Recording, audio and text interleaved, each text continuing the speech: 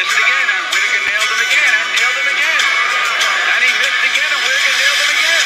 This is another testimony of if God is for you, who can be against you? This should be the round of the century. I was not supposed to win this. So now you guys are listening because we did win, and I can glorify God the way I want to glorify Him.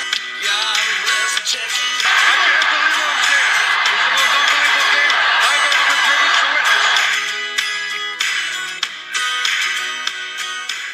Welcome to another episode of 3D Boxing Podcast. It is good to be back with another episode of Quick Hits. Hits is gonna here to break down every fight and show you how to make money, how to bring down the house. We're gonna do that today with Jose Zepeda and Richardson Hitchins. This is a decent fight to make some money on. We did the Pierce O'Leary Gardner fight before. We've done the heavyweight fight as well with Joyce and Zhang. And today we're going to do Zepeda and Pedraza. But before we do, please like, share, and subscribe. Follow 3D Boxing, 3D Boxing Blog on all forms of social media. The Boxing Bookie comes at you for every fight, helping you make money. Also subscribe to the other channel, Texas Boxing Scene on YouTube. That is Texas Boxing Scene on YouTube. All proceeds go to autism research and recovery. All right. So Zepeda and Hitchins is a good fight in namesake. It's a good fight on paper. Hitchins is one of the top young prospects in the division and really in the sport. Zepeda is a rugged fighter who has come close to world titles. He fought Ramirez really competitively. A lot of people think he won that fight. He fought Regis Prograis competitively. He's there with everyone. He's a top-notch 140-pounder. But this fight is different. I don't know how he deals with a master boxer who's crafty and slick and can come forward and backwards like Hitchins. Hitchins is a complete fighter. I know his knockout ratio is not great. I'm not picking him to get a knockout, but he can hit. He's not feather-fisted, right? There's a little power behind what he does. He's just not really looking to put things together.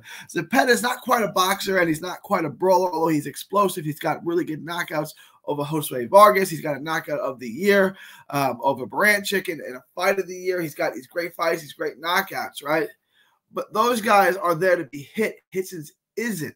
Zepeda is easy to hit. He's easy to find. I think Hitchins is just going to basically pick him apart. The last thing Zepeda is going to have is a puncher's chance, but I don't see how he can get in on him, right, to really land it. How is he going to find that lightning in the bottle? Right? I don't see any way that he can really land it. So I like the fight. I think the fight's good on paper. I think in the actual ring, I think it's kind of boring. I think it's kind of Hitchins dominates off the jab. Like I said, Zepeda's a southpaw. I think he's going to get nailed with a ton of lead right hands. For a southpaw, he's awfully susceptible to the left hook, which we've seen with Regis, who's a southpaw, and we've also seen with Baranchik. But he can be hit with the left hook too, which is kind of weird for a southpaw. And I think Hitchins can capitalize on that left hook to the head and to the body. He throws some lead left hooks. He's not really a hooker, but he throws some lead left hooks. Zepeda's a guy that breaks down over time. Right? He starts fast and he slows down over time. We've seen it with Kevin Castaneda. We saw it with Regis Prograis. We've seen it with a lot of guys. Baranchik, he got out. Vargas, he got out quick. Hitchins, on the other hand, like just round after round, seems to get stronger. Has an excellent gas tank, has an excellent engine, throws, doesn't throw a ton of shots, but throws, a decent volume, and doesn't seem to fade. He seems to get stronger, if anything. So this is not a great fight stylistically for Zepeda. He can't outbox him. If Hitchins can get him to go backwards, it's over. If Hitchins can kind of walk him down, it's done with. But I also don't think Hitchins knocks him out. Hitchins is not a knockout hitter. Zepeda got stopped by Regis, but that's a different type of fighter. I do think this goes the distance, and I'm going to show you how to make some money off this fight. All right. Let me pull it up here for y'all, and let's take a look.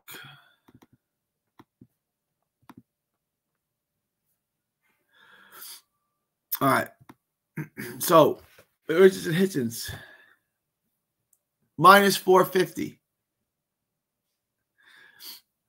It's not going to make you a ton of money. It's a one-time bet. It makes you $100 bet makes you $22.22. So you walk away with $100 plus $22.22. The over/under is 10.5 rounds. We're going to take the over because we're taking Hitchins on points. We're taking Richardson Hitchins on points. So we're going over 10.5 rounds. Another one-time bet makes it $26.31. And then we're taking Hitchins by decision, which is going to pay minus 165. So that's going to make you $60.61. So your $300 bet, which I think is safe, I think this is a pretty safe bet, it is going to make you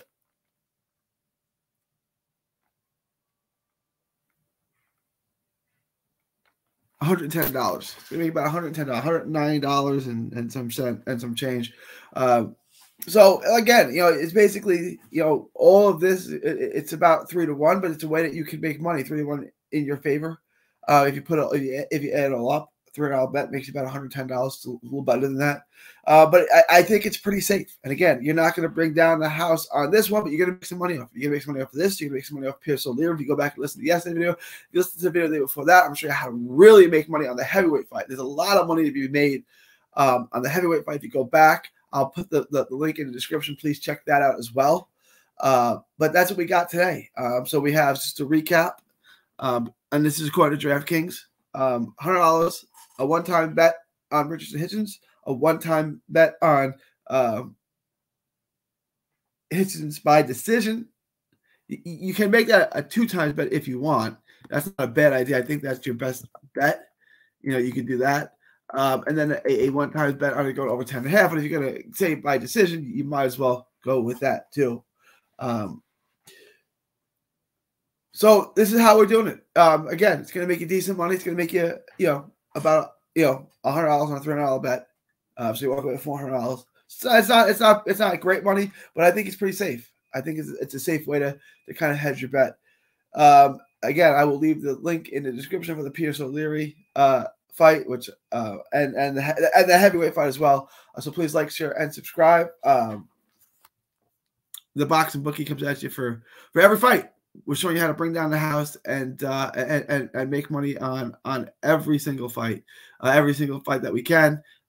We're doing these videos every day for you. If you follow me, you're gonna make money. It's not a matter of if, you're gonna make money. Like I said, the Vegas, the bookmakers, they don't know anything about handicap and boxing. I do. I'll show you how to do it again. And I don't gamble. And this is DraftKings. You can't even use DraftKings in Texas. So this is just free advice from me to you. But please check us out on 3D Boxing Blog as well. Also follow me on Texas Boxing Scene. It is September 22nd, 2023.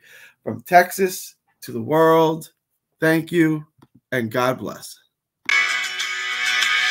Don't miss a tweet, post, story, or video. 3D Boxing is on Twitter, Instagram, and Facebook.